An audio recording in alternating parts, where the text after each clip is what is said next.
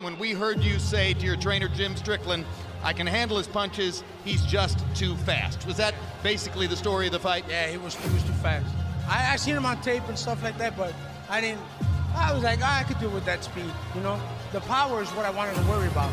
But it wasn't so much about it, was just that he was so fucking fast, man. Fast. Because you go into the fight and you go in and you risk it.